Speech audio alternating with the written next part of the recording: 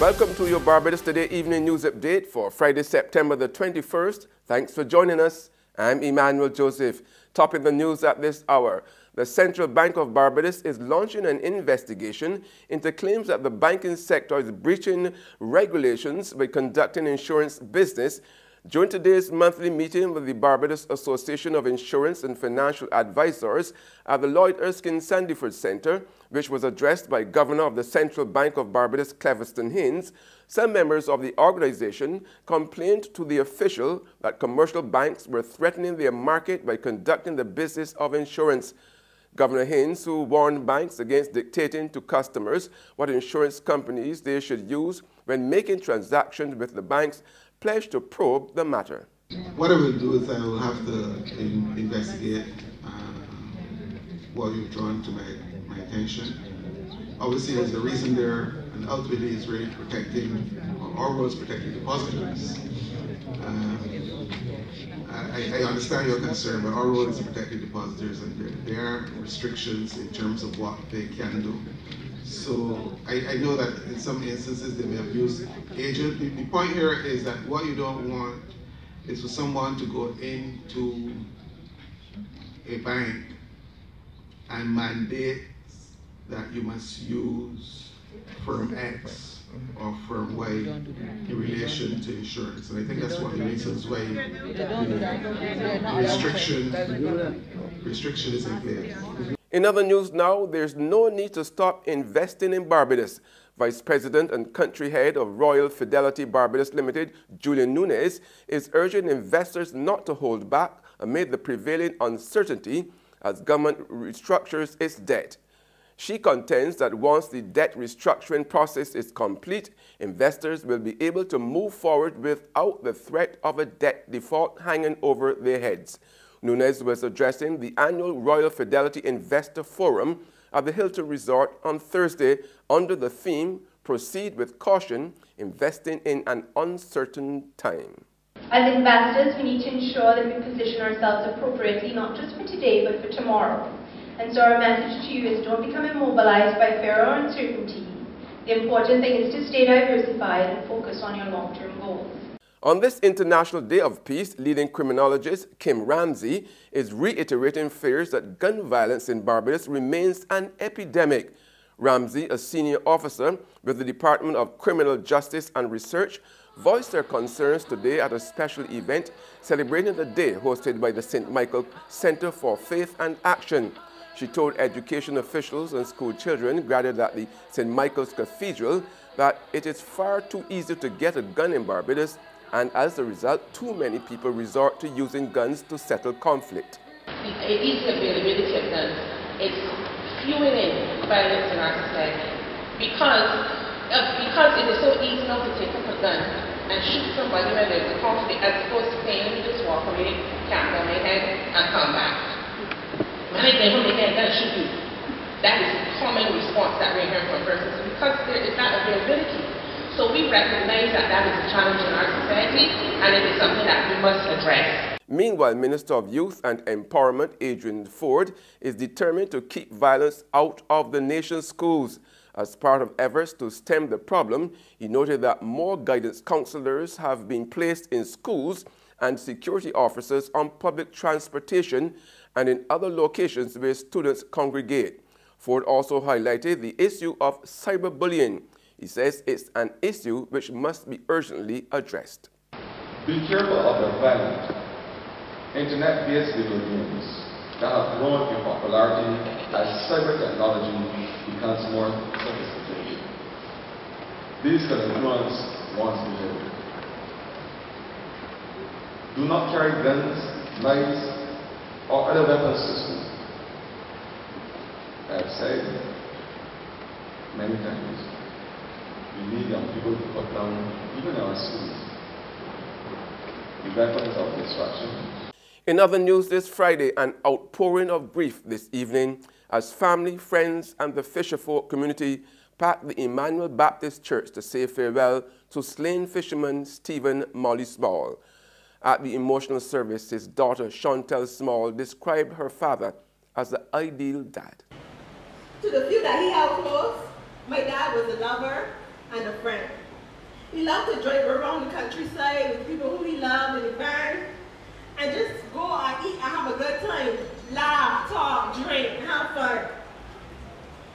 To his children, my dad was our hero. He could do nothing wrong. He was just always there, you know? In every situation, every graduation, any problem you had, you just called Daddy.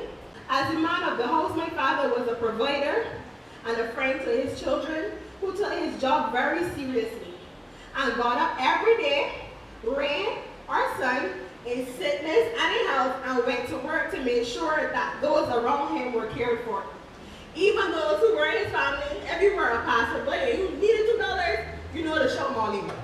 In tribute to Molly, Minister of Maritime Affairs Kirk Humphrey announced that the Minister's Award for the Fishing Sector will be renamed the Stephen Molly Small Award.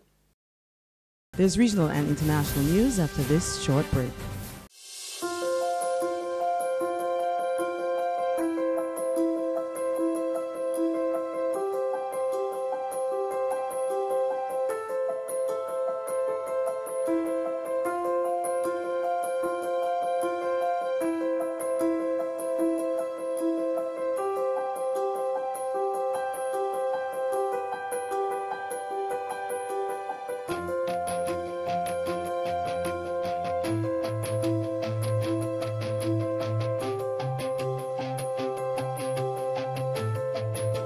Barbados Today, news you can trust.